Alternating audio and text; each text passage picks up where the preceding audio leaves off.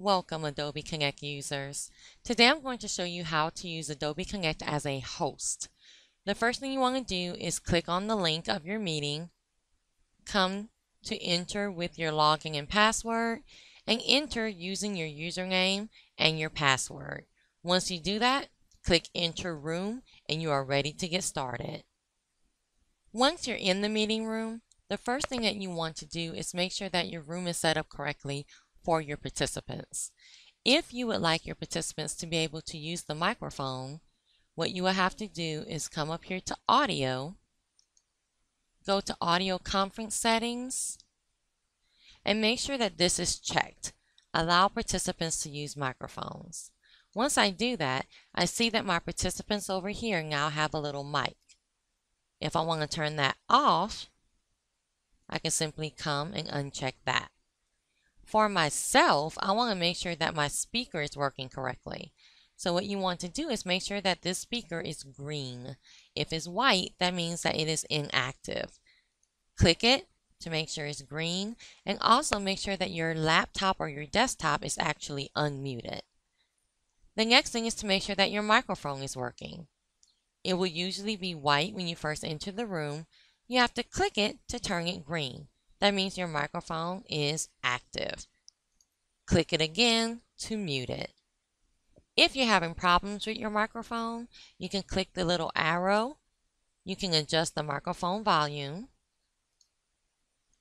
You can also make sure the correct microphone is connected, especially if you're using a headset or anything like that. If you want to use the webcam, this is the webcam icon. If you want your participants to use the webcam, you're going to click on this little arrow and you have to check Enable Webcam for Participants. Once you do that, your participants will be allowed to be on the webcam. For yourself, you're going to simply click it to make it green and then click Start Sharing or Broadcast. Let me show you how that looks. The first thing I need to do is actually add a pod with the webcam so I can see it. What's a pod? These boxes are called pods. I have 4 pods right now, but I don't have a webcam pod. So I'm going to come here, check video, and now I have a webcam pod. I can actually make the pod in any shape I want to make it. I can move it around where I want it to be. So for example, if I wanted to decrease my chat box and put my video right here as a little square, I can do that.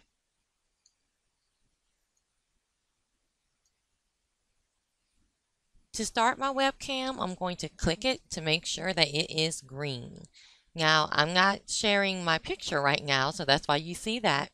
But then I have to click Start Sharing. Once I click Start Sharing, now everyone can see my webcam. If I want to pause it because I need to exit or do something else, I can click pause and it's going to pause my picture right there. Then I'm ready to start again. I click play. If I want to turn off my webcam, I simply click it to make sure that it's white and my webcam is now turned off. Next is to set your status.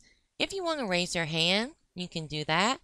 And you also have other different statuses. The one that we will probably use the most is step away. And that's just to let people know that you have stepped away from the meeting. If you want to turn it all off, click it and now it is off. Now let's look at the different pods. Again, I showed you how you can maneuver the pods. You can also maximize them to make them take up the whole screen, or you can minimize, or you can hide it. If I don't need this pod anymore, I can hide it and it goes away.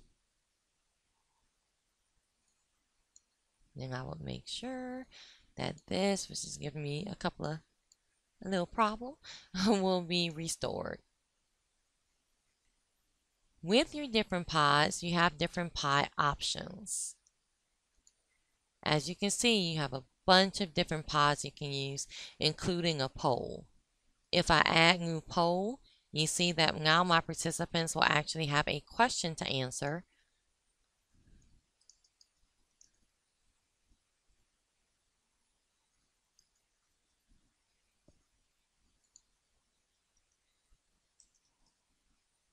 If I open it, my participants will not be able to see it, and I love that if I click view, I can see who's answered and who has not answered.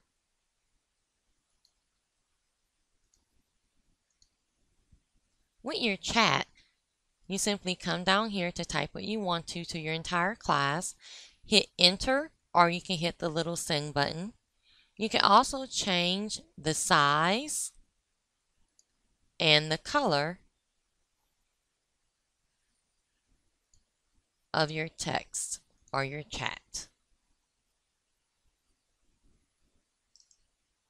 Under meeting, you can control when your participants enter the room. If you come here to place participants on hold, they will get this message until you're ready to open the room. You can click OK. Then when you're ready, you can come back up here and click place participants on hold to uncheck it. Now all of your people will come back into the room. You can also record the meeting. If you record the meeting, you click OK, you'll see a little red bubble come up here that's telling you that it's being recorded. You can come back here, stop the recording, and now it's gone. With the different pods, you have the attendees pod. It shows you who's the host, and it shows you who is in your participant pool. If you hover over a participant, you see that you can start a private chat with them. If I start a private chat, you see that first I only had everyone, and now I have this private chat with Educator Alexander. I can send them a private message that the rest of the class cannot see. When I'm done with that chat, I can actually come here and just exit it out. If someone starts a private chat with you, you'll see this little golden box pop up, and it's telling me that the participant just sent me a private chat. So if I click here, now I see that participant sent me a message and I can respond. Again, I can exit just that way. The Web Links to pod is an easy way that you can put links that you want your participants to go to. You simply click pod options, add link, name the link whatever you want to name it, put the actual URL, and then when your participants click on it and click browse to, it will go to that web page. There's also a pod you may use that's called files. With this one, you can actually add a file that your participants can download. On the side of the screen, I'm going to make my screen a little bit smaller.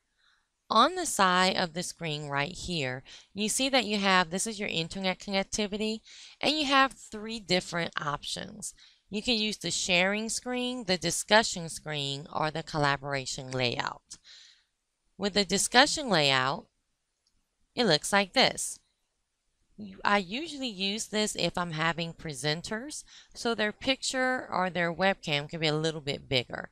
You see that this one has discussion notes, so I can actually type out what the presenter is saying, and I have my box for my poll. Again, any of these that I don't want, I can hide, and then I can add others. And just manipulate them how I want to manipulate them. So it's really up to you what your room looks like. In the collaboration, now I have a whiteboard. So with the whiteboard, I can tell my participants or I can come here and use the whiteboard. The middle pod is called the sharing pod. If I click stop sharing, it's going to take away whatever I have on this screen. My participants now see a gray box right here. If I click the drop-down menu and go to share document, that is how I can get documents in here. So I would click Browse My Computer, and I'm going to pull in another document. You can only use PDFs, pictures, and PowerPoint. So I'm adding a picture at this time, and it will come up for my participants. Now they are all seeing this flyer. If you, for yourself, you can use these, and if you make your participants presenters, you can actually use the drawing tools.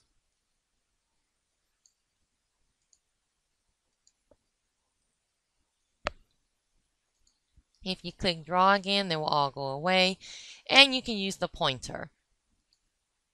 Wherever you click your mouse, the pointer will follow. If I click stop sharing again, I can go ahead and add something else, such as a PowerPoint. So you would want to add these files before your class, because you don't want to take the time like I'm taking to actually have to upload everything.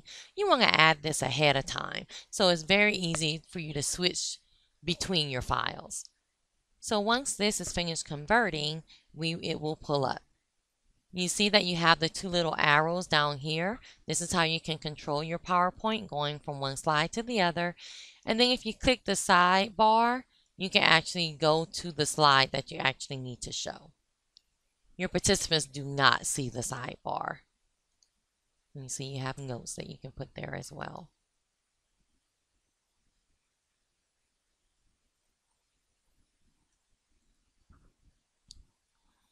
You can also share your screen. You would do that by hitting Share My Screen.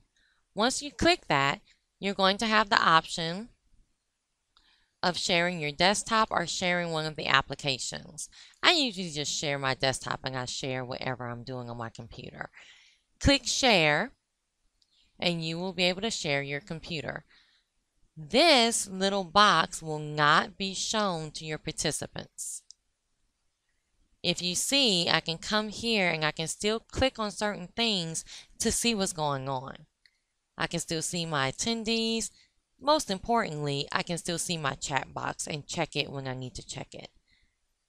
The good thing about this little box is that you are not losing connectivity to the actual meeting, because as you can see, now you're just looking at your screen and they're seeing whatever you do. So if you use this little box down here, you can still check the chat box, see if there's any questions, and still kind of manipulate your actual meeting. If somebody sends you something, you see that you can still see it just like you could when you were in the full meeting. Now, I do want to give you a warning. When you do this, if you are on the webcam, your participants can still see you on the webcam. So do keep that in mind when you're sharing your screen. So if I wanted to show a video or anything like that, that's how I would do this. When I'm ready to stop sharing my screen, I can click Stop Sharing, and now I'm back to my Adobe meeting. To go between documents that I've already uploaded, I simply click on them, and then I click on another one. So that's why you can see that it's faster to upload all of your stuff ahead of time, and then all you have to do is go between them. So that's how you use this option. The next thing I want to show you is how to get participants in breakout groups. What you do is you come to this little middle section, and you see usually it will give you 3 breakout groups. If you don't want 3, you can simply click right here. And what you can do is you can either drag and drop your participants, or you can hover over them and put them in a certain breakout room, or you can just use shuffle. And what shuffle does is it just shuffles them in different breakout groups. You can also use the plus sign to add more breakout rooms, and again the little X's to delete them. Before you start breakouts, you want to pull up whatever document you want them to work on right here. And that way, once you start breakouts, they will all get their own version of that document. The good thing about breakout rooms is once you put them in small groups, they can only communicate with the people in their breakout room. So if I have 3 people right here, participant will only be able to talk and maneuver the screen with those 3 people.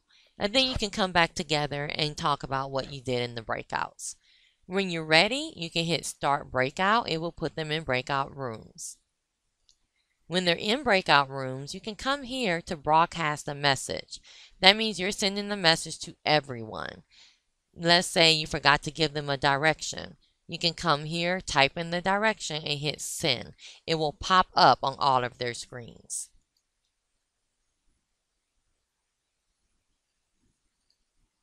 Then when you're ready, you can end breakouts. Now we're all back together. I can come back to this, and now I have all of my participants. When dealing with participants, you can do certain things by hovering over each one. I already told you about the private chat. You can also enable drawing, enable video. Most importantly, you can make them a presenter. If you make them a presenter, that means they can manipulate this screen. They can move it up or down, or if it's on a PowerPoint, they can use the controls down here to move your PowerPoint forward. Another thing you can do with each one, if the microphone is enabled for them, which I'm going to do just so I can show you, is you can mute their microphone. So if this person had the microphone enabled, I would come here and this last option right under Make Presenter would say Mute Microphone. So I can actually mute his or her microphone. I can also come up here to the pie options and mute everyone's microphone. I'm not seeing it right now because none of the microphones are active. But if they did have an active microphone, you would come right here and you would mute everyone's mic. Another thing you can do is remove a selected user. So if you have a user and their microphone is going crazy, or their, let's say their computer's going crazy and you can't really continue with your meeting, you can come here, make sure they're highlighted, and you can remove them. So you can remove the selected user, is going to kick them out of the room, and then they can come back in and hopefully their computer will be going very smoothly. So those are the things you can do. Those are the most active or our most popular things that you can do when you are using your meeting room. Adobe Connect can do so much more. But for a quick little opening tutorial, I think that is good information. You can come in and you can use your room and set it up and have a productive meeting. So I hope that you have learned something today. You have a great and wonderful rest of your day.